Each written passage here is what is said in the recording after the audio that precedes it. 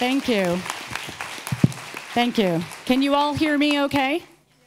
Okay, great. So today I'll be talking about some of the principles and tools from my new book, as Bianca explained. And I'll be talking about how vegans can create healthy relationships and communicate effectively. Now, I wrote this new book. I'm also, a lot of people don't know this about me, but I've also been a relationship coach for a long time. And as a professional vegan who's been traveling around the world for about 6 years now, talking with thousands and thousands of vegans and also vegetarians and the non-vegans that they're in relationships with sometimes as well, I came to realize that many vegans all over the world, from Latvia to South Africa, were experiencing the same thing. So many people were finding that, you know, it's really empowering. You guys can probably relate that becoming vegan was one of the most empowering experiences of their lives. And they felt just incredible about this transformation, this personal transformation they experienced. And yet, when they would go home or go back to their lives and share what they had learned and share this change with the people in their lives, their enthusiasm quickly turned to shock and horror. They discovered that so many of their relationships and communications started to break down. So I'm just curious, how many of you guys can relate to this? How many of you have struggled with, okay, so that's like 99.9, oh, 100%. So I'm just curious from you, what are some of the most common problems? You can just shout them out. Like, what are some of the most common problems you've experienced either in your relationships or in your communications as a vegan? Not feeling heard, right? Like you say the same thing 30 different ways and it still doesn't sink in? What's another example? Okay, so being told that you make your choices, I'll make mine. Leave me alone. Don't talk about your veganism to me. What else? Apathy, right? So you kind of expect that you're going to go home and you're going to be like, hey, guess what I learned? And it's just going to be a no-brainer. Other people will say, oh, thank you for informing me. I'll never eat another bite of meat, eggs, or dairy again. And as we know, this doesn't always happen. Now, studies have shown, research has shown that people who have fulfilling, connected relationships fare better in every aspect of life. They're happier, they're healthier, at reduced risk for a variety of diseases, they live longer, and they even have greater career success. So you can just imagine the impact of the absence of fulfilling connected relationships on our lives. And then imagine the impact of the presence of disrupted relationships. So this problem in relationship and communication breakdown comes at a great cost. It comes at a cost to us as individuals, as vegans, and also many vegetarians, which is surprising to a lot of vegans, experience something very similar. This comes at a cost to us as vegans personally, and it also comes at a cost to the movement as a whole. Vegans are the engine of the movement. And when our relationships are disrupted, we can end up drained and frustrated, feeling misanthropic. Do you guys know what that word means? Like hating humans? But you can't relate to that, right? Nobody in this room. And we're less effective ambassadors for the cause. We're engines for the movement, and a tremendous amount of our energy is being siphoned off as we become exhausted and frustrated trying to navigate these complicated relationships and trying to communicate when communication can feel almost impossible. Can you guys relate to some of this? So there is good news, though. Relationship and communication breakdown is not inevitable, and it's also reversible. And in fact, relationships can be repaired, and they can even be strengthened to beyond what they had been before. And I'm talking here about all kinds of relationships. Relationships with, you know, your romantic partner, but also with friends, family, your relationship with yourself, and also relationships between vegans, vegan-vegan relationships. The principles that I'm going to talk about today apply to all kinds of relationships. So let's talk about what causes relationship and communication breakdown in the first place. Well, for one, we just have limited education about how to have healthy relationships and how to communicate effectively. I am constantly amazed that we spend our entire lives, we have to learn like complicated geometry that we may never use, and we never get a single lesson on how to have a healthy relationship and how to communicate effectively. So this is a problem that affects all people, not just vegans in relationships. Another problem is that this veg-non-veg difference, carnism, the psychology of eating animals, essentially, I'll talk about that briefly later, creates added stress.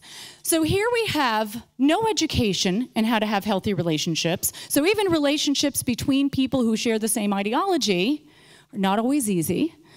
And then we have this ideological difference thrown into the mix. And this ideological difference is inherently problematic in the way that it impacts people's perceptions of eating or not eating animals.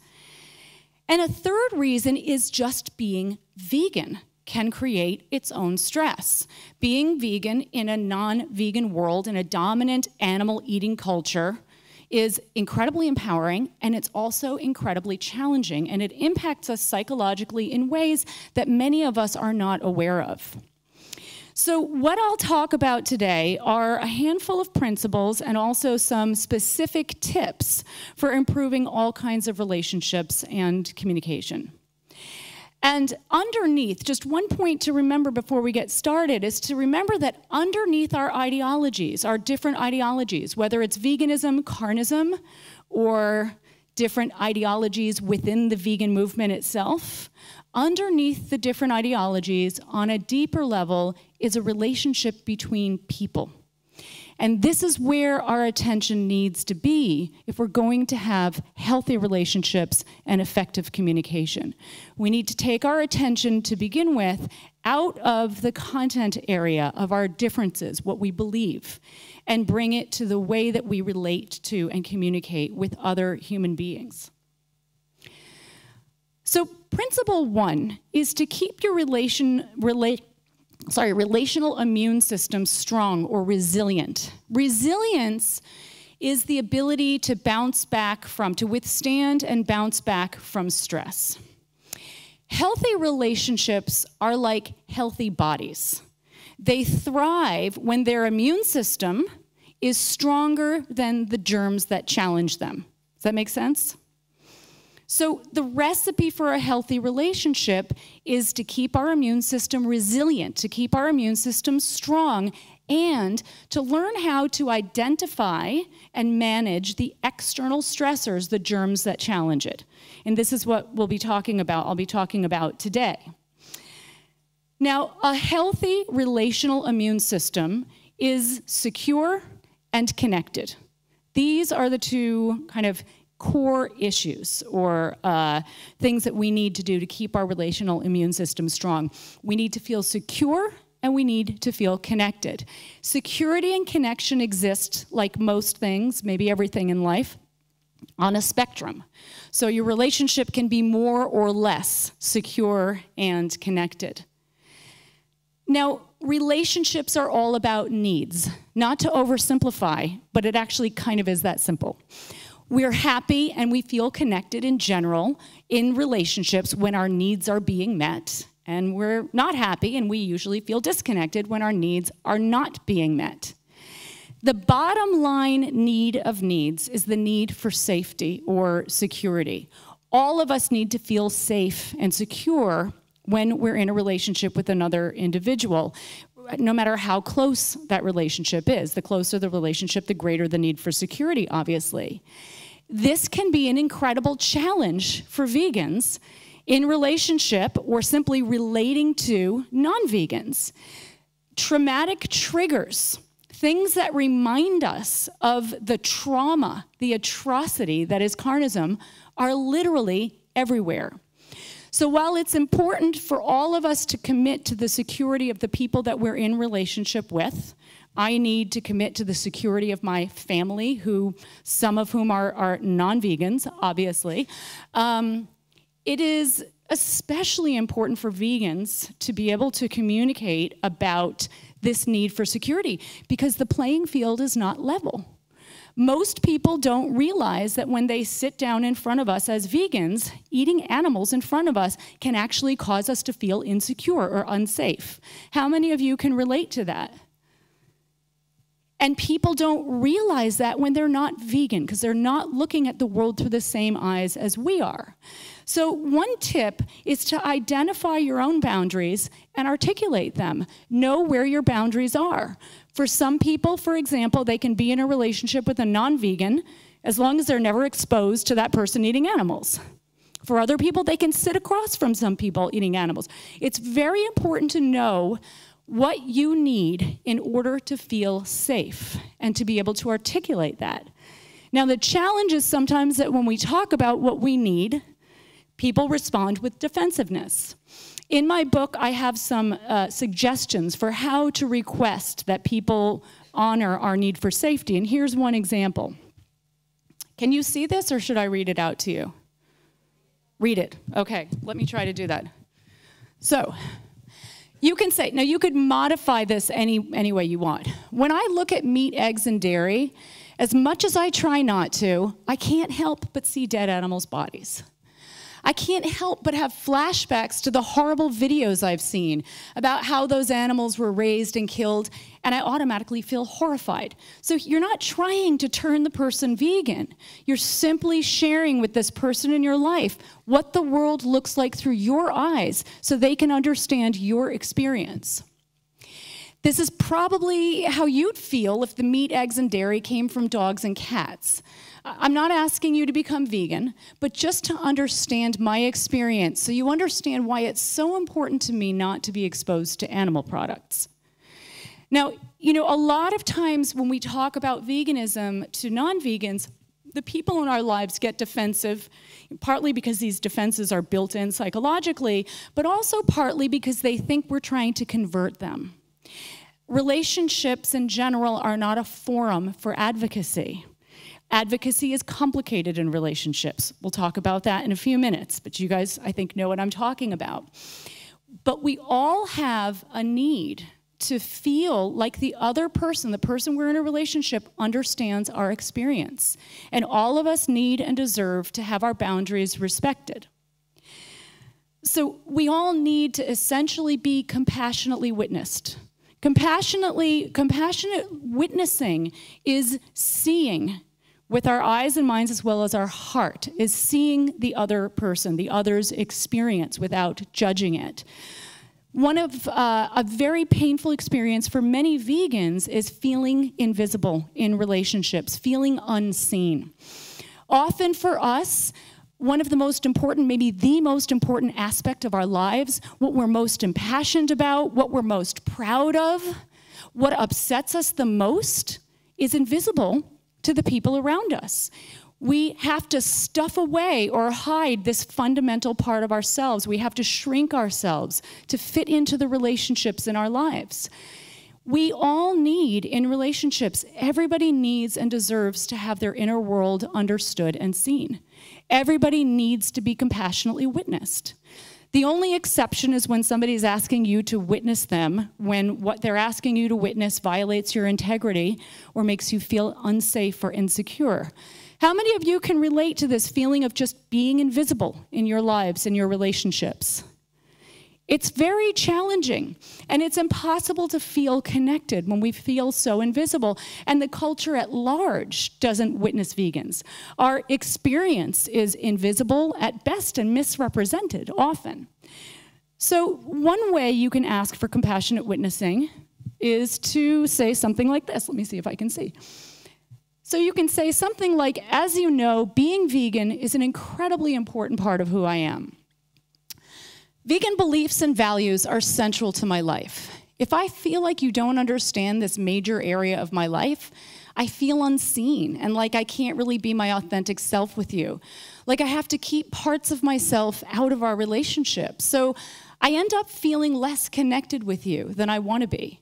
So here again, you're not saying I'm trying to turn you vegan. You're saying I want to feel more connected with you. And I can't if I feel like you don't understand me. Because I want to feel more connected with you, I want to be able to share information about veganism with you. Not to try to change you or make you vegan, but so you can understand me. Basically, I need to know that you know what the world looks like through my eyes. And that's only possible if you understand enough about veganism and what it means to be vegan. And by enough, I mean sufficiently for me to feel that you really get the issue, that you really get me. Now, you know, people might respond to these requests and be like, screw you. That's important information for you to have about that relationship in your life. If you are asking somebody to simply empathize with you and look at the world through your eyes and understand your inner world, and your motivation is so that they understand you, so that you can feel closer to them, maybe that you can feel more respected by them, and they say no, that's important information about that relationship. Maybe you need to have more distance in that relationship with the other person. In any case, it is useful to be able to at least know what you want, know what you need, and be able to feel like you have the right to ask for it. And it's also important for us to request that people in our lives become what I call vegan allies. Some of you might have heard me talk about vegan allies before. Everybody in relationship needs to be an ally to the person they're with. We all need to know that the other person has our back, right? That they're on our side. It's especially important when there's an imbalance of power in a relationship, which is true when one person is a member of a non-dominant group, like vegans, and the other person is not. So a vegan ally is a person who supports veganism and supports vegans, but isn't fully vegan yet themselves. Now, a lot of times vegans, understandably, but problematically, frame the issue and say, you know, either you're vegan and you're part of the solution, or you're not vegan, and what? You're part of the problem. Given that I think it's like less than 1% of the global population is vegan, we are alienating like 99% of the public. Some of the people who have done the most for veganism and animals are not vegan. In my life, I mean, I can say a lot, virtually all of the journalists who interview me and publish articles that sometimes reach hundreds of thousands, even millions of readers, are not vegan. People who donate to Beyond Carnism, to my organization, are sometimes not vegan. For whatever reason, they're not ready to be vegan yet themselves. And if we give them an opportunity to be a part of the solution in whatever way they can, we give them an opportunity to help animals, help that the other animals might not otherwise get. And so we need, for many people in relationships with non-vegans, are frustrated not just because that person isn't vegan, but because that person isn't a vegan ally. We don't feel like they're on our side. So here's one example of how, this is my last example, of how you can ask for a vegan ally, somebody to become a vegan ally in your life. I have all of these scripts in my book, so you can actually just photocopy them and send them to somebody if you want, or reword them. In my book, I also have a letter, Dear Non-Vegan, that explains the experience of what it is to be vegan and what would be helpful for that person to understand so that vegans feel more witnessed and more secure and connected. One thing that would reduce my stress a lot is knowing that even if the rest of the world doesn't understand veganism or me, you do. I'm not asking you to be vegan. I'm just asking you to understand my world so I don't feel so alone. I need to know you're my ally, that you of all people see me and that you have my back, especially when things are tough. I shorten this. You already do this for me in so many ways. It's easier to ask for somebody to be an ally if we give them an example of what an ally looks like in other ways. So even though you're not vegan, I need to know you understand what veganism is, what it means to me, and what it's like for me to live as a vegan in a non-vegan world. What I think would be most helpful is to be able to share information about veganism with you. And it would also be really helpful for me to be able to talk to you about my experience as a vegan when I need to, just like I can talk to you about other things in my life. So often, as I said, people can navigate relationships and actually feel very connected with people in their lives who are not vegan, as long as they know that that non-vegan gets them and is an ally.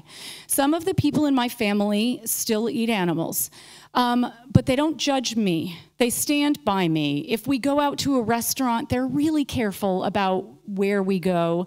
They don't have animal foods on the table for the most part. Well, now they don't do it anymore, but for a long time, for the most part, they didn't. If they had meat on the table, it would be in the other, separate from me. And it makes a very big difference. It's a statement saying, I see you, I get you. A lot of times we as vegans feel like, oh, it's not working. I can't have a relationship with somebody who's not vegan. It's just too hard. But really what's hard is feeling disrespected and unseen and unwitnessed. Okay, so this brings us to principle 2, which is to let integrity be your guide. Integrity is the North Star of security and connection. To the degree that we practice integrity in our interactions is the degree to which our relationships, including our relationship with ourselves, is more secure and connected. So integrity is essentially the integration of core moral values and practices.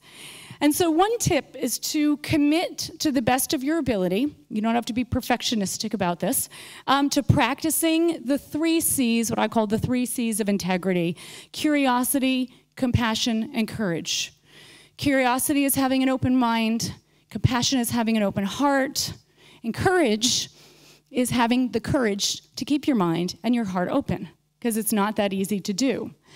Even if other people in your life, non-vegans and vegans, are not willing to do this, you can still do this. And if you commit to practicing integrity and you find that the people around you continue to not respond and interact with integrity, then that's important information for you to have about those relationships. Now, the most important, probably, aspect of practicing integrity is that it helps us to avoid judging and shaming. And I want to just pause here and talk a little bit about shame and judgment, because they're so crucial to healthy relationships, healthy communication, and to creating an empowered and effective vegan movement. Now, how would you define shame? What comes to mind when you hear the word shame? It's similar to embarrassment. How is shame different from guilt?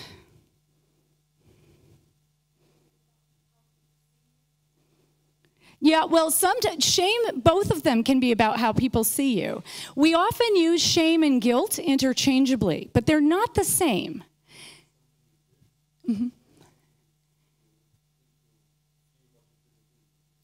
You're very close, right? So guilt is when we feel like how we feel when we've done something bad. Guilt is the feeling of, I've done something bad. It's about a behavior. Shame is how we feel about ourselves. Guilt is, I did something bad. Shame is, I am bad. You get the difference? Shame is the feeling of being less than. More specifically, it's the feeling of being less worthy than. Shame is such a disruptive emotion. It is probably the most dysfunctional and problematic emotion that exists in the entire repertoire of emotions.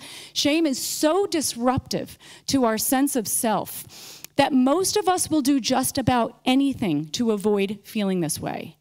And we live, unfortunately, in a dominant culture where shaming is normal. Shaming is so normal and so normalized, we don't even notice it when it's happening because it's part of our everyday communication. And I'm not just talking about Facebook. Most of us carry around a lot of shame inside of ourselves. All of us carry some shame. It's just a matter of the degree to which we feel it, we have it. And all of us are defended against feeling more shame. Nobody wants to feel shame. I always say that the best way to get somebody to do the opposite of what we want them to do is to shame them. Shamed people wrap themselves in the emotional armor necessary to protect themselves from further shaming. Shamed people withdraw or attack. Shamed people are not people who feel like they have the agency to take positive action on their own and others' behalf. Shaming is the kryptonite of relationships and communication, and I would suggest that shaming is also the kryptonite of the vegan movement. Now, have you noticed how some of our outreach is framed? A lot of the way that we communicate with non-vegans is shaming. And we believe that if we shame people, we'll motivate them to change. Unfortunately, very often, the opposite is true. Judgment is the counterpart, the mental counterpart to shame. When we judge somebody, we're essentially taking a position of superiority. Or ourselves. We judge ourselves too. When we judge somebody, we're looking down on them. It could be minimal or it could be, significant. Either way, you know what it feels like to be on the receiving end of judgment, right? We all look at ourselves through each other's eyes. When you look at yourself through the eyes of somebody who's judging you, how do you feel? You typically feel ashamed. Now, that shame might quickly turn to anger, a defensive emotion to protect against further shame, but we feel inferior. Judgment is, when we are in judgment of somebody else, we are putting ourselves in a position of superiority and putting them in a position of inferiority. We cannot feel secure and connected in a relationship or even in an interaction when we feel the other person is judging us. So integrity is a guide. It's a roadmap. The more we practice integrity, curiosity, compassion, empathy for others, the less likely we are to judge and shame them. And I'll come back to this later. The degree to which our relationship reflects integrity is the degree to which our relationship is secure and connected. So the number one thing that we can do for the movement as vegans, and I'll talk about this in a minute, and for ourselves and our relationships, is to commit to practicing greater empathy. Empathy is very often the antidote to judgment. It's hard to stand in judgment of somebody if we're looking at the world through their eyes. Now, shaming is a huge problem among vegans. How many of you have noticed this? Just a little bit. And this, in my opinion, is one of the most damaging things that we can do in the vegan movement. I can give you just one example of many from Facebook. Can you see this? Somebody wrote recently about, I don't know, this is a response, a comment response. That perspective doesn't help the animals one damn bit. You're okay with consuming honey, backyard eggs, wearing animal skins as long as they were purchased before you were vegan. So fucking pathetic. If you truly cared about the animals, you'd adhere to the true definition of veganism. And we hear this all the time. What we don't realize is that the damage that this does, this chips away at the heart, this chips away at the resilience of vegans who are already living in a world that every single day is offending their deepest sensibilities, their deepest values. It takes a lot of courage to live in this world as a vegan in this movement that's so young, to go home to our families, to go out into the world and be told that we're crazy, that we're overreactive, that we're hypersensitive. And then when we have other vegans shaming us, it can feel, I have seen many vegans give up and just leave the movement because it just felt like it was too much. It's almost like, like if we're rowing a lifeboat with rescued farmed animals in it, shaming vegans is like drilling a hole in the bottom of that lifeboat, siphoning out the energy that we need. When we harm other vegans, we harm animals. We can have a difference of opinion. Difference of opinion matters. It's important. Conversations need to happen about different ideologies and different strategies. And we can also do that from a place of integrity that helps us grow and become more empowered, that doesn't shrink us down and beat us down. And vegans are often very conscientious people who are very sensitive to not causing harm to others. So then when we trigger that sensitivity, you can imagine what that does to that individual who's on the receiving end of it. So principle 3 is to learn effective communication. I have an entire chapter in my books just specifically on effective communication. Effective communication is a set of skills and tools and principles that can be learned by anybody who's really committed to doing so. And I'm going to give you just a few tips about effective communication today. So one is to focus more on the process than the content of a communication. Communications all have these two parts, content and process. The content of the communication is what? It's the information, right? The content is what we're talking about, right? Veganism, for example, is content. The process of the communication is how we are communicating. So you get that difference? What versus how. So studies have shown that in communications, people tend to remember far more of one of these than the other. What do you think it is? They remember the process, right? Like think about your own life. Think about a conversation that you had maybe yesterday or 2 weeks ago or a year ago. You might have forgotten all of the content. You don't even remember what you talked about. But chances are you remember how you felt in that conversation, right? That's the process. The content matters, the process matters far more. And a healthy process looks exactly the same no matter what we're talking about. In a healthy process, our goal is mutual understanding. Communication is what we have to use because we don't have telepathy. Communication is the bridge between ourselves and others. We communicate so that the other understands our thoughts and our feelings, and vice versa. So when we have a healthy process, our goal is mutual understanding. It's to understand and be understood. Our goal is not to be right. If our goal is to be right, what does that mean about the other person? We're making them wrong.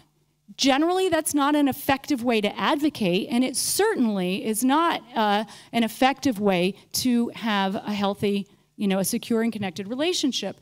So it's important for us to avoid debating ideas. The debate model works in very rare circumstances. It works in courtrooms. It works in some, political debates. But in a debate, the goal is to win, which makes the other person what?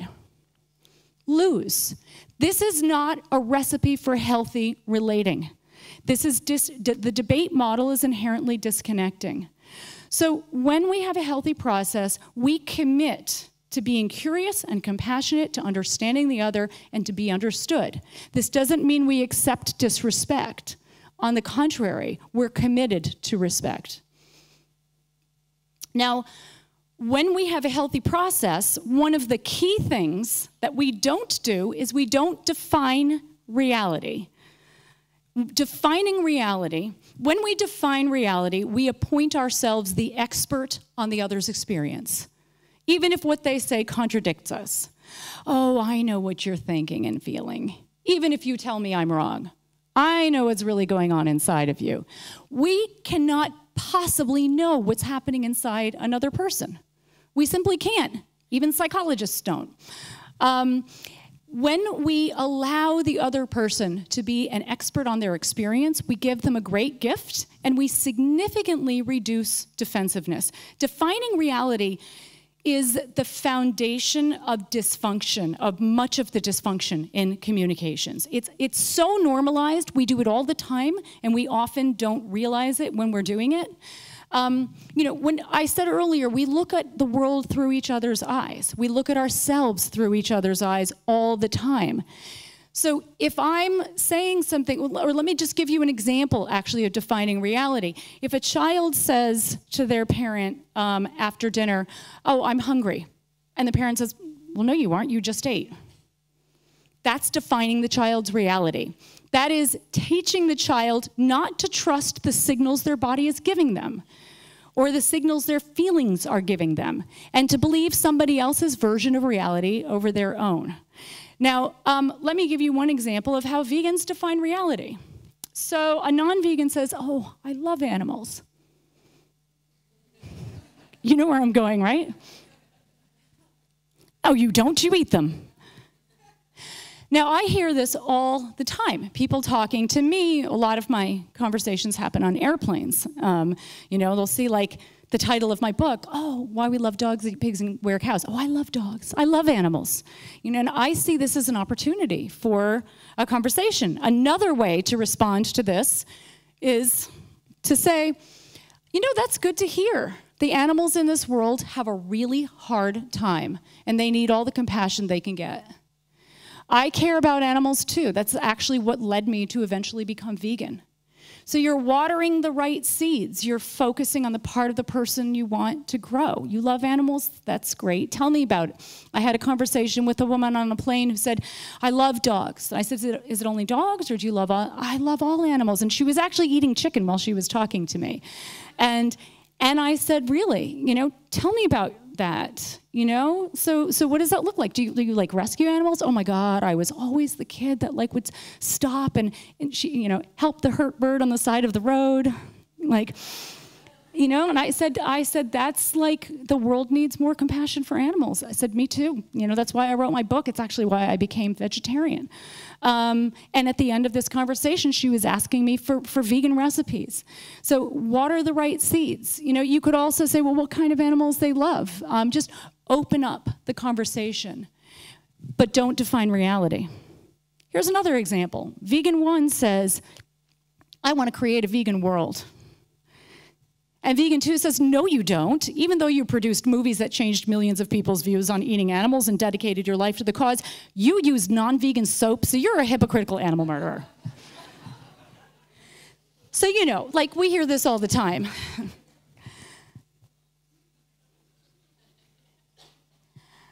Okay, so principle 4 is to identify the germ of carnism. So I talked about earlier about, you know, a healthy relationship has a strong immune system, and it can identify and challenge the germs that attack it.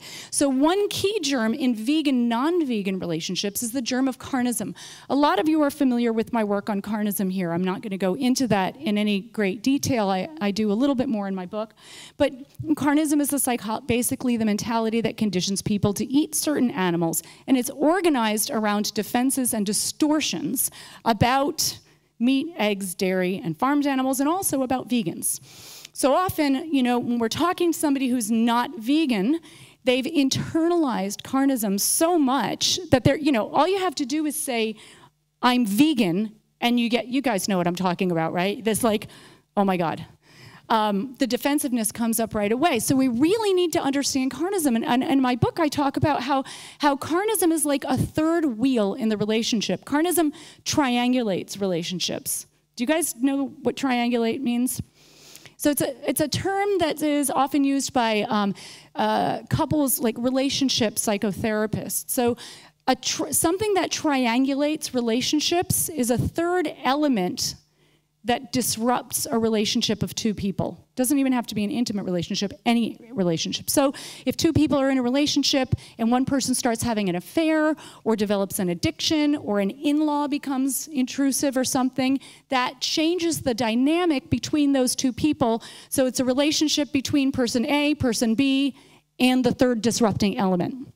So one way to think of this is to think of carnism as a disrupting element in the relationship, and instead of it's you against the non-vegan, it's you and the non-vegan united against carnism that's working to create problems in your relationship.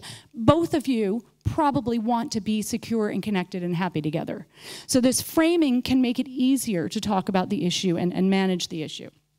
Now, Carnism, you know, we have to recognize these carnistic defenses because they create massive distortions in people's perceptions. If you aren't familiar with my work on carnistic defenses, I write about them somewhat in this book, and also you can just go to carnism.org for more information about it.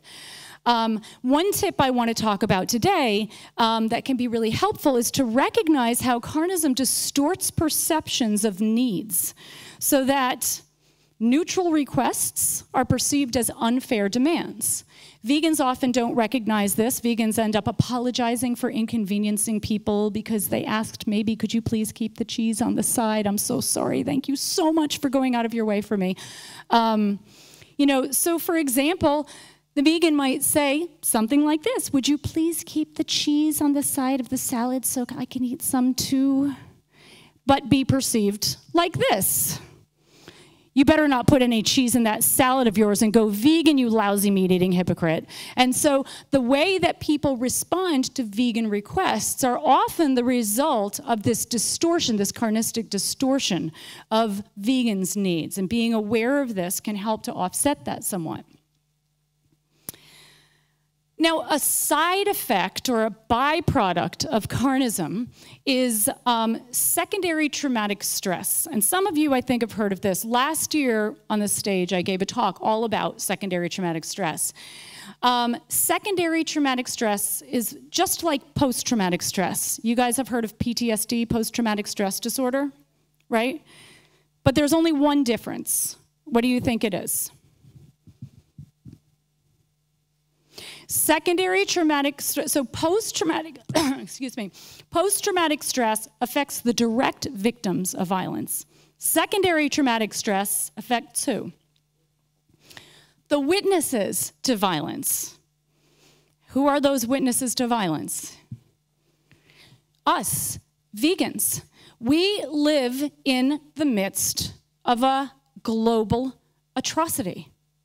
The extent of the suffering is unfathomable to most people, even to those of us who are aware of it. We are surrounded by trauma, and we are reminded of this, even if we don't go on Facebook and watch those horrible videos, which I recommend you don't.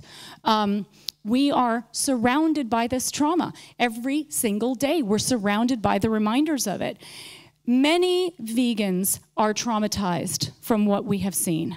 And it makes sense. It's a normal reaction to witnessing trauma, is to develop secondary traumatic stress.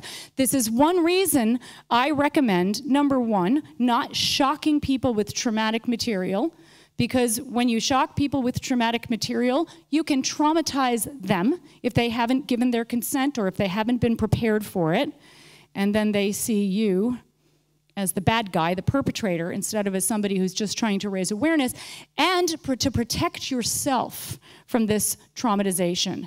There's no need, if you're already aware of what's going on, there's no need to feed the traumatized part of yourself.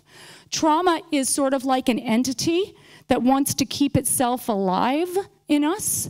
Let me tell you a little bit about the symptoms of secondary trauma, and then it might make more sense. So when we have trauma or secondary traumatization, we can experience, for example, emotional dysregulation.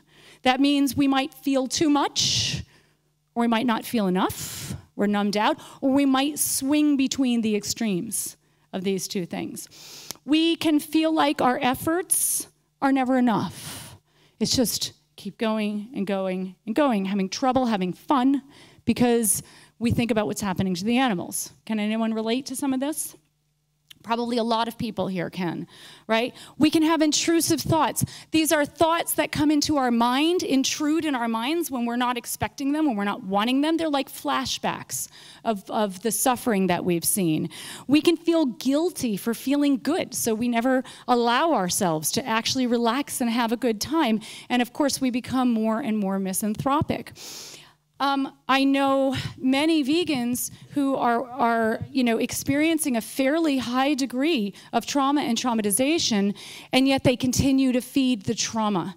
And in part, that's because the trauma wants to be fed to keep itself alive.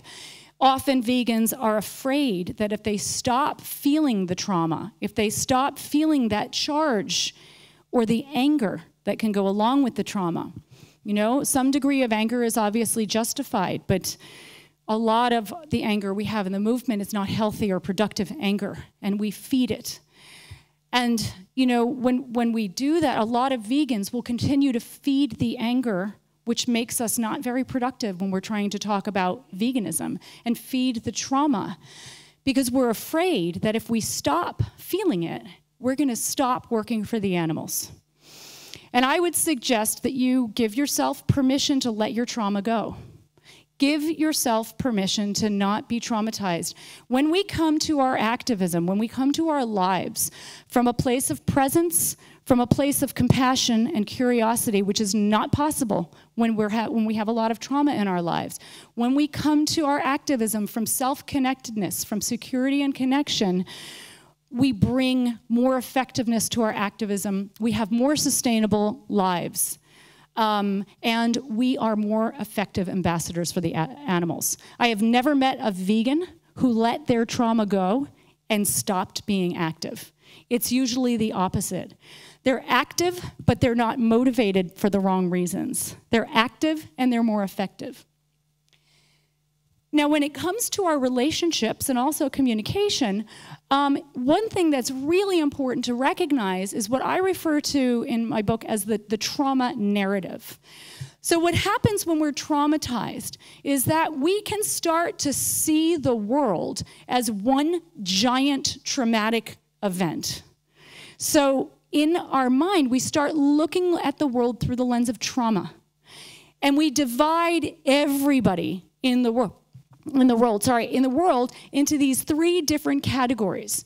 You're either a victim, or you're a perpetrator, or you're a hero. And there's no gray area in between. And we tend to exaggerate these roles as well. We exaggerate the impact of so-called perpetrators. We exaggerate the impact of so-called heroes. So we put vegans, sometimes famous vegans, on these pedestals and think that they're responsible for saving the world, for saving the animals. You know, the real engine of the movement is the grassroots. The real engine of the movement is the people doing the day-to-day work that maybe are not so visible, but that are out there nonetheless. That's where the real numbers are. When we see people as heroes in this way, then we get really afraid they can't screw up at all. And we think, oh my God, this famous vegan was seen eating a piece of fish. It's going to be the downfall of the whole movement. So-and-so is vegan, but they're not vegan anymore. Now there's like Bill Clinton, remember, he went kind of veganish, and then he started eating fish. Oh my God, there it is, the movement's going down. What happens in our relationships is that, you know, when we see people as perpetrators, for example, because they're not part of the solution, they're not vegan heroes, we can just be, you know, with somebody in our lives who's, you know, unfortunately eating animals, and in our minds, they automatically go from this to this. And we think, you know, and so this person's, you know, contribution to animal suffering in that moment is like 0.0000001%. But in our vegan traumatized minds, it's like, you're the reason those poor pigs in the video this morning went through what they went through.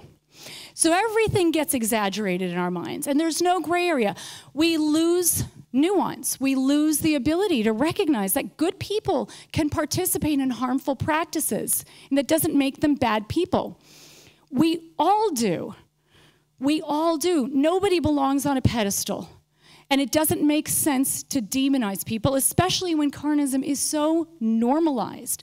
We're so indoctrinated with carnism. We often, you know, fall prey. A lot of this kind of hero worship that we can get into is the result of our own survivor guilt. Many of you have you heard of survivor guilt before? Survivor guilt is the guilt that a person feels when they survived a trauma and others perished. So this is really common among veterans of war, people who were in like boating accidents, for example. It's this strong sense of guilt for simply having survived. And a lot of vegans experience this survivor guilt. When we don't recognize our own guilt, we won't attend to our own guilt, we manage it in ways that feed the trauma in ourselves and that feed the trauma in the movement. Guilty people tend to try to find other people who are more guilty, so they feel less guilty by comparison. I feel like I'm not doing enough for the animals, but you know what? You just ate a cookie that had honey in it, so you suck. And we also overwork. One way of managing survivor guilt is getting like addictive and compulsively workaholic. And we shame other vegans, and we call other vegans not vegan enough. This perfectionism plagues the movement. You know, a lot of people suffer from perfectionism. And people who are attracted to a morally grounded or motivated movement like veganism tend to be very conscientious people. People who tend to be more perfectionistic, often morally perfectionistic. How many of you can relate to feeling like you're kind of perfectionistic? Just curious. There's a lot of people. That's what I thought. And, you know, it's not bad to want to create. I mean, obviously, we want to create a better world. We have a vision of the way the world could be, but perfectionism limits us. It limits us in many ways. When we're perfectionistic, we hold other people to standards that are unrealistic and then get angry at them when they don't meet up to those standards. We do the same thing to ourselves. One of the greatest gifts we can give to ourselves and those with whom we are in relationship is to appreciate our imperfection. We are all kind of messed up people. We were born into a society, a world that is arguably insane in many, many ways. I don't know anybody who's had perfect parenting.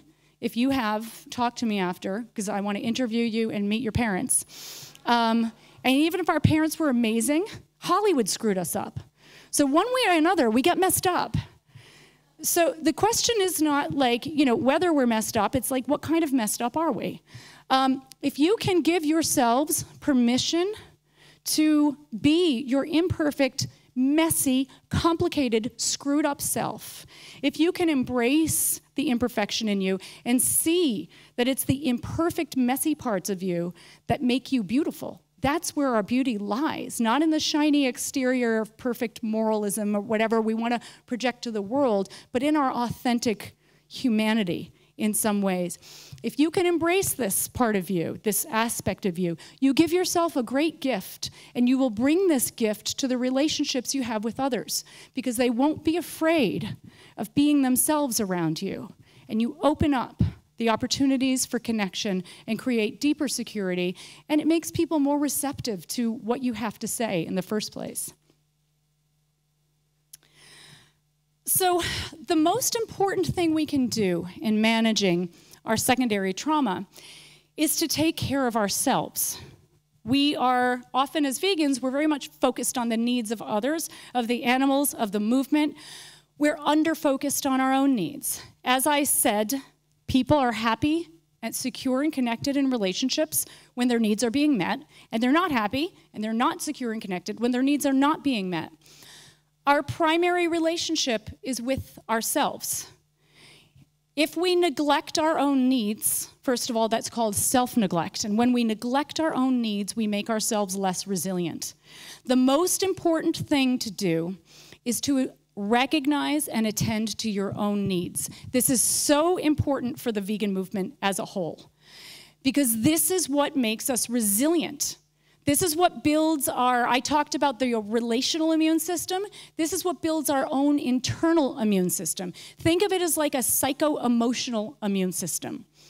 The more resilient it is, the less likely we are to get sick, to develop stress, to develop secondary trauma. And I have a whole other talk on this, and it's online at carnism.org if you're interested. Actually, it was filmed here, so it's probably on the IARC's website or YouTube channel as well. Commit to taking care of your own needs. And your needs exist psychologically, emotionally, physically. You know, don't say, I know I need to sleep more, and then not sleep for the next 6 months. Actually, do it. Give yourself permission to do it. Sometimes it's our trauma and our survivor guilt that prevents us from attending to our own needs. And so this is like a feedback loop. The more we neglect our needs, the more the trauma takes over, and the more the trauma takes over, the more we want to neglect our own needs. Okay, so the final point, the almost final point that I'm going to talk about is practicing acceptance. Acceptance is actually, it's a Buddhist concept. It's accepting or not resisting what is. When it comes to our relationships with others, acceptance is a generosity everybody deserves. This does not mean that we accept a violent world and don't try to change it. It's actually the opposite. The more we're in a state of acceptance, the more effective we are at changing the things we don't like. We just come to that change from a healthier place. So when I'm talking about practicing acceptance, I mean accepting another individual for who they are, simply not judging them. You may decide that you can't tolerate being in a relationship with a non-vegan. You might find, you know what, it's just too much for me. I can't do it. That's fine. It doesn't change the fact that it's important to accept them for who they are first. You can say to yourself, I accept that this person is not vegan. I am not judging them for not being vegan.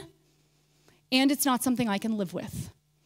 So this simply means not judging. And sometimes when we accept others for who they are, they change automatically. Sometimes people resist making changes that they would otherwise make simply because they don't want to change out of having been pushed or pressured.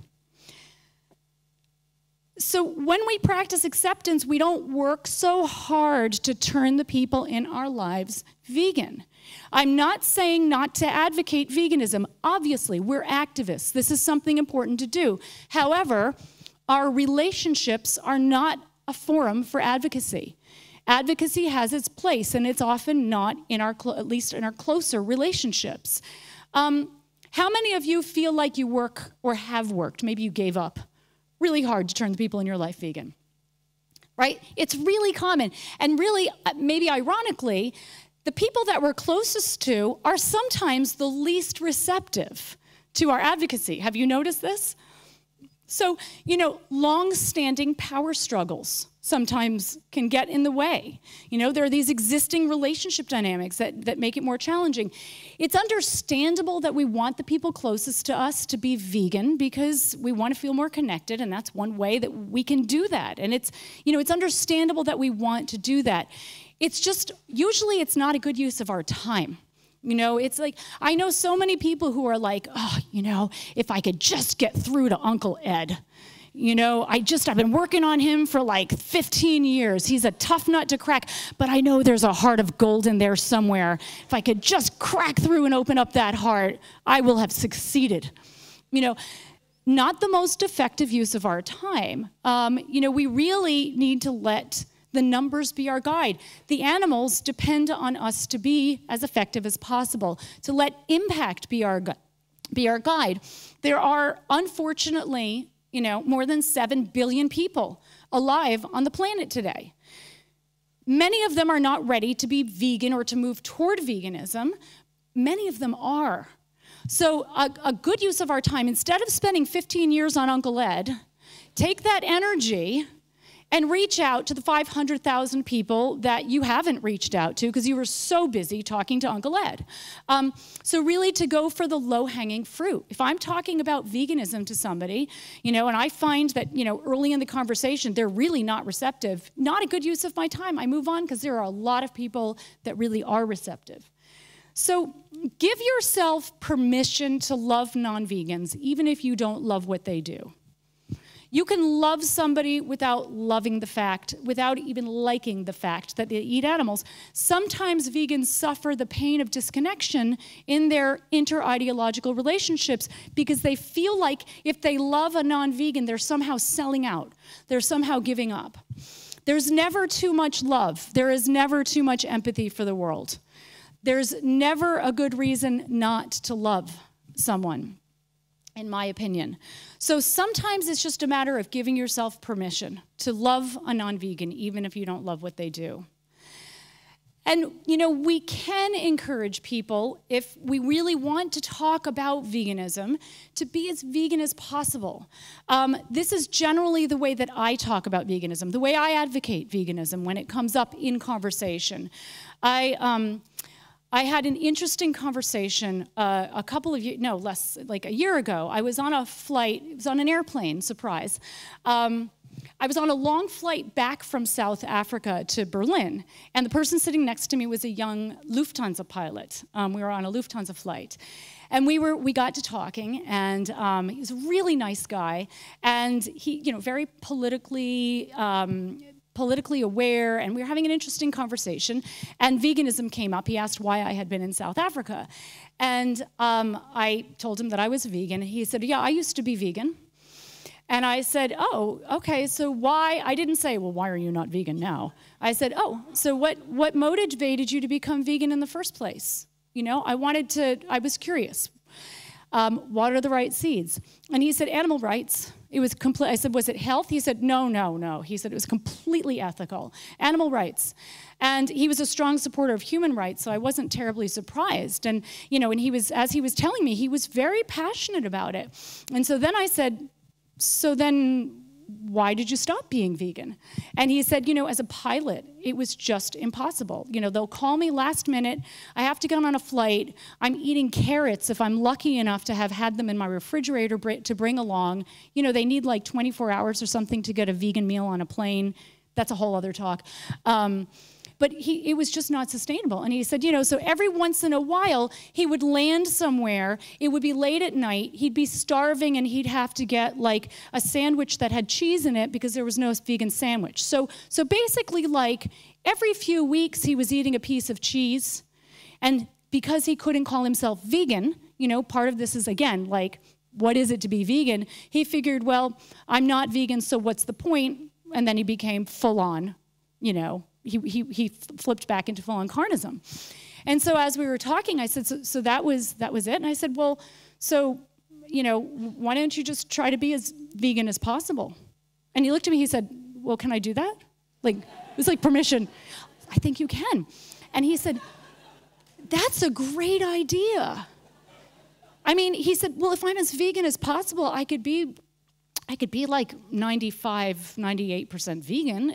So this is really important for us to remember. This is what Tobias was talking about earlier.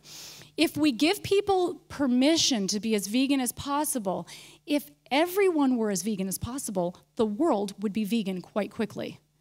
And so when we ask people to become as vegan as possible, we're not defining their reality. We're not saying, oh, being vegan is so easy. You can do it. Just do it. Start tomorrow and never go back. You know, we're not defining their reality. We're not saying reduce. You know, this is reductionist, but we're not saying, you know, why don't you just reduce, because then reduction becomes an end in and of itself. Being as vegan as possible shows veganism as the ultimate end goal and honors a person's own sustainability.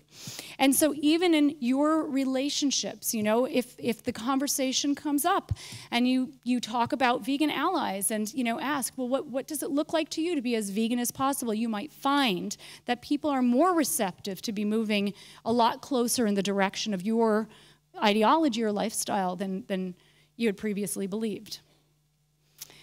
Okay, so my final point is to honor yourself.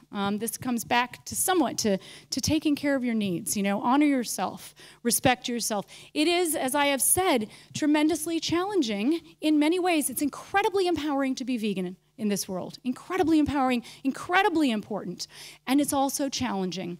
We have to navigate these complicated relationships and communications, and yet we keep doing it. You know, and we're pioneers. This is not for nothing.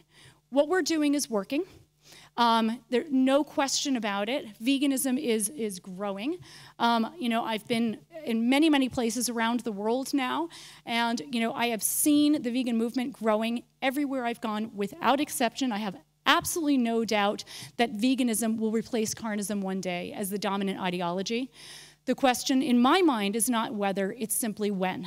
And so as we live now, you know, in this day and age, the movement is growing quickly, and it's also still a young movement. So we are pioneers in this movement. It takes a tremendous amount of integrity and a tremendous amount of courage to pave the way for a better future for other vegans who are not going to need to come to presentations like this, because they will have become the dominant group, quite likely, and a better future for animals. And so honor yourself. You know, remember, change is happening. Change is happening faster than I would have ever expected it, actually. There's a lot to be grateful for. There's a lot to be excited about. And, you know, honor your truth and know that you are a part of something that it's greater than your individual selves. We are all a part of a social movement that I believe will be looked back upon one day as one of the, if not the, most important and transformational social movements in human history. Remember that, and that'll keep your energy, keep your batteries charged as it does for me. So I want to just wrap up by saying thank you for all that you are and all that you do and for being a true part of the solution. Thank you.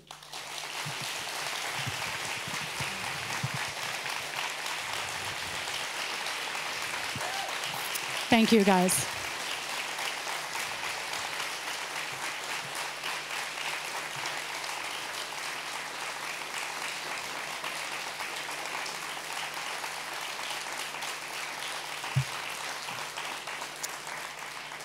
So, you're wonderful. So, again, my new book goes into this much more thoroughly than I could possibly do justice to in this brief talk today. We don't have books here. The shipment got stuck in customs in Germany. So, yeah, so there are a whole bunch of books. They just are in the customs office in Berlin. But you can pre-order it now on Amazon. Sorry about that. But so I think we have about 10 minutes for questions. I can't really see, so just wave. Yeah. Hi. Thank you very much for this very insightful and inspiring talk. Thank you. I have two questions, if I may. The first one is regarding one-to-one relationships and talking to the other person. Mm-hmm. So most of them, at least, that's my case. We've grown up in relationships where we haven't really been taught to talk about them. And so there is a bit of a resistance already to talking about relationships. So talking about veganism and then overcoming the resistance to talking about our feelings in relationships, what are your thoughts on that? Would you recommend when we have that resistance in a relationship? Yeah, let me answer that one first, okay? So that's a really great question, right? So it is, you know, a lot of people don't talk about relationships in the first place, and that's a whole other level of resistance you need to get through. So that's a really great question. You know, what I did in the book was I wrote these, I have a bunch of appendices, right? So you can just take these scripts, and some of them are shorter than the ones that I had here, and modify them however you need. You don't even have to frame it as in relationship, right? So, and it's also different in different languages, right? Like in different cultures, like in the US, we can use more flowery, effusive language, you know, and in Germany that doesn't go over so well. So you really want to just tailor them. The first step is getting aware yourself of what you need. I have one script, for example, that's simply about asking for respect. And it says, you know, I don't think you intend to disrespect me. And when you say these things, I feel disrespected and this is why. So you don't even have to frame it in, I want to be connected to you and have a better relationship with you. You can simply say, or you can say, you know, this conversation about, or I find that I get upset or uncomfortable a lot of the time when food comes up and when conversations about food comes up, and you know, I want you to understand why this is happening. So don't even make it about a relationship, and you can really simplify it and use words that work, you know, for the conversation. Okay, thank you. And my second question is, as far as group relationship dynamics are concerned, as opposed to one-to-one, for example, groups of friends and groups of colleagues where we are generally hanging out together as opposed to one-to-one, and we are the minority, and you know, as the majority, the responsibility is diluted. And I was just wondering if you have any thoughts. That's another really good question. So if you're in a group situation, and it could even be a family as your group, you know, a work group situation, a family group situation, it's often useful to start out with one person who can become your ally. There's a big difference when two people take a stand on something than when it's only one person. Like, the difference is actually exponential. So you can find that one person in your family or that one person in, you know, the organization that you think is most likely to be receptive and say, you know, this is like, can I talk to you about something? This is really hard for me. You know, when Dad makes these comments at the table, I feel really alienated. I just can, like, I just want you to know about this. Can you help me with this? And then you've got two people saying this isn't okay, or two people requesting vegan options. So you start out with one ally at least. Okay, great. Thank you very much. You're welcome. Is there another question? Thank you. I'm here. Most of your talk was about what we should and shouldn't say to be more effective, and that was great. But sometimes we get to say things even when we remain silent. The other day I was with two friends, and one of them wanted to offer us waffles. And one of them did what? Offer us waffles. Something with eggs. Waffles. Okay. Waffles, yeah. And I knew that if I didn't have any and they had, they would feel judged by me because I wouldn't have had anything. So I said, okay, and the waffle wasn't even any good, but you know. And you mentioned the dinner with your family when they have meat on the table and you're on the other side and they respect that. But how do you manage the fact that even if you don't say anything, they'll know that you're thinking stuff? And how do you know what they're thinking? Well, they're just like us. They know that you're vegan, so they know why you're vegan, so it's on their mind. It can't not be. Well, I mean, I would suggest that, like, I mean, they're not just like us in some ways because they're not vegan and they're not thinking this way. And people, I think one thing to start with is to not assume that you know what somebody else is thinking, because that would be, even if you're not saying it, it's defining their reality. It's making assumptions about what's going on in somebody else's mind. You may be accurate, but you may not be accurate. They may not be thinking about it at all because they don't care, because it's not on their radar and eating's not a moral issue for them. And this may be an assumption that you're bringing.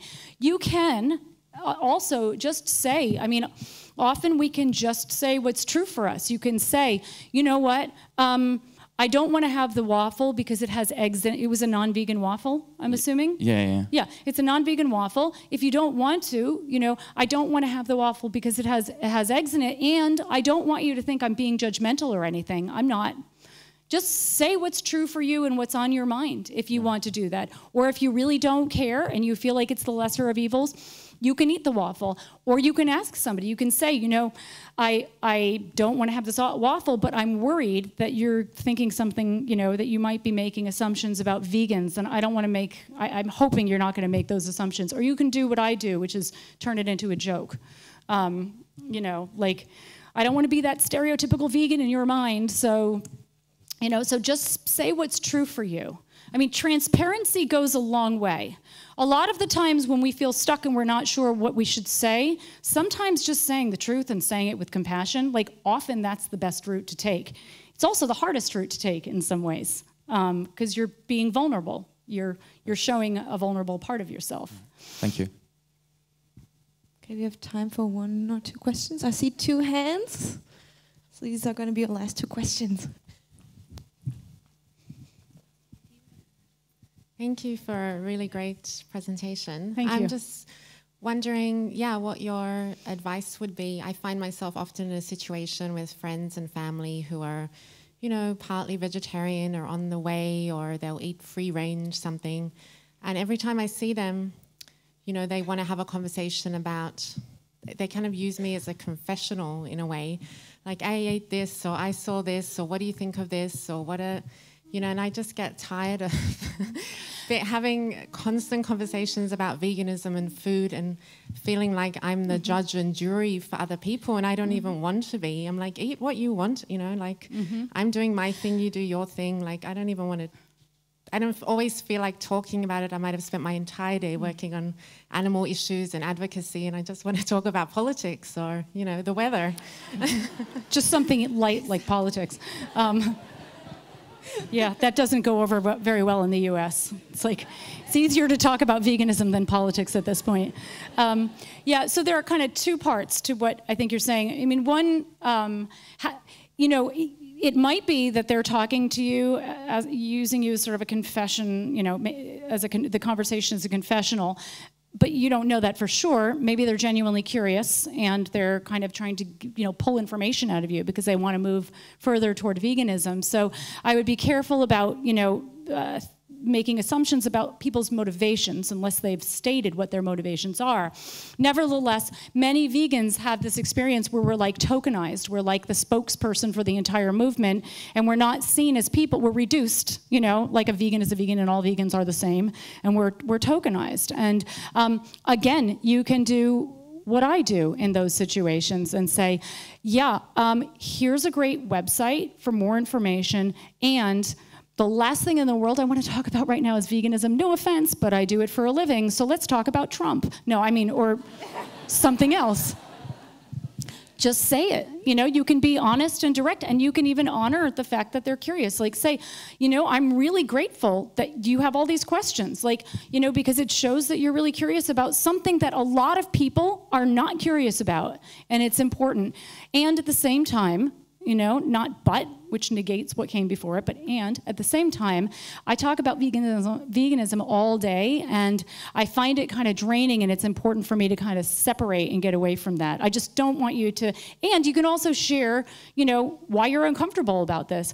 I hate saying this to you because I'm really excited about the fact that you have these questions, and I don't want to discourage you. I'm just kind of like, I talk about it all the time, so I'd rather talk about other things. Again, being honest and direct. It seems like it's like a radical notion in the world to be honest, direct, and transparent. It's funny, but it is.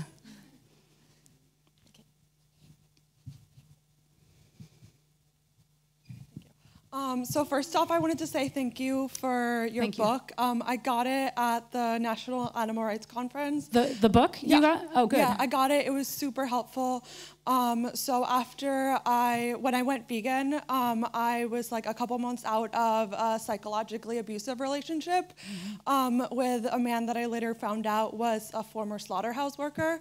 So I was already very traumatized coming into the movement, and your book really helped me break out of that through, the main thing was just like establishing boundaries, learning to meet my own needs, and then also cultivating healthy relationships. However, there's one thing that you mentioned in your book, the idea of like the scapegoat and the black sheep. I'm realizing like that's where I fall in my family dynamic. I pick up on tension that's in my family, and then I get like all of the blame for it. Can you talk a little bit more about that and how to break out of that dynamic? Yeah, well, seeing as I don't have 3 hours, maybe not, I can't do justice to it, but I'll try briefly. So what she's referring to is, in my book, I talk about people play roles in their family systems, and one of the roles that we grow up playing, or that a child in a family system can grow up playing, is called the black sheep, right? Do you guys know that word, the black sheep? It's like, you know, it's often, not always, but it's the child that's kind of an outsider.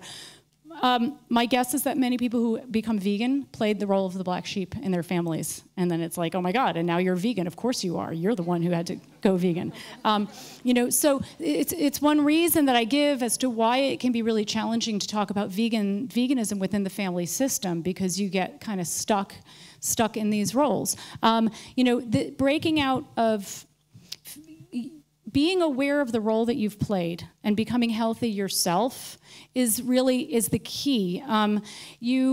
All of these principles, as I said earlier, you know, they don't have to be practiced by everybody. You might find, what some people find is that as they get healthier themselves, as they stop playing the role of the black sheep, as they stop going along with the game of let's pretend, see no evil, speak no evil, hear no evil, you know, let's all just stay in denial and not talk about anything and not talk about feelings. As we grow and evolve and mature, we might find that we don't fit into our family system in the same way anymore, because the system isn't changing. We just are. And so, then you have to really think about, changing your relationships with the people in that system. Maybe it's simply that you're not as close anymore. Maybe you used to have that relationship with your mother where you talked about everything all the time, and now you've realized, since you've grown and she wants to pull you back into that old role and that doesn't work for you, that you have to have more boundaries around that. You have more distance. You still love her. She's still your mother. But you relate to her differently. You don't expect her to be able to be as authentic or connected with you as you once had before. So we can't change other people. I mean, we can try to, but we can't force other people to change. All we can do is work on ourselves and commit to practicing integrity in our relationships. And this way, those people who end up being in our inner circles are people who have the same level of integrity and consciousness as we have. And then we keep other people at a greater distance, and that protects us from the dysfunctional dynamics. And, and sometimes that's the best we can do. So we're out of, I can't believe I used up, I had 80 minutes. I'm like, oh, we'll have half an hour for Q&A, but here we are, done. So you guys have been wonderful. Thank you so much, and I'll see you the next couple of days. Thank you, Melanie. Thank you.